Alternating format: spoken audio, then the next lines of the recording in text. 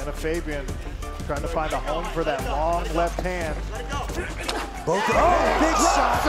That Charneski's in trouble. Charneski's in big trouble.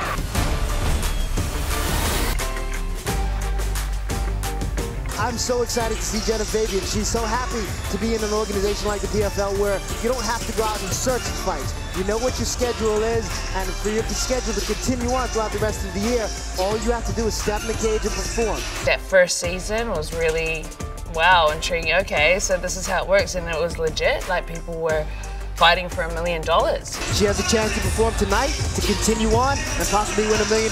So I'm looking out for Genah Fabian to do a big job tonight. I believe I'm great at something, and this is definitely one of those things.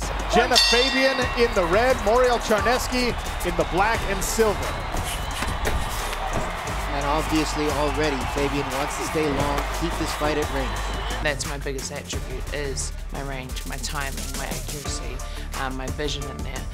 Fabian pawing the jab out there and following it up with another left hand.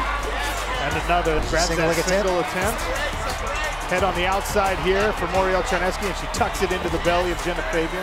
Nice sprawl from the Muay Thai practitioner. I love wrestling and have been working extremely hard since I've been here on my ground and my grappling side of things. Genah Fabian trying to find a home for that long left hand.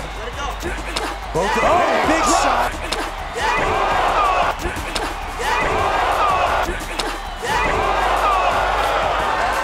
Charneski's in trouble. Charneski's in big trouble.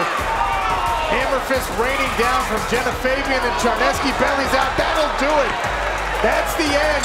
And Genah Fabian gets 6 points and a spot in our PFL playoffs.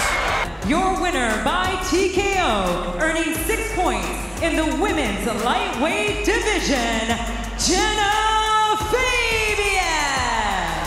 This entire platform has been a huge blessing for my career, being a true 155er and being on ESPN, and I belong here.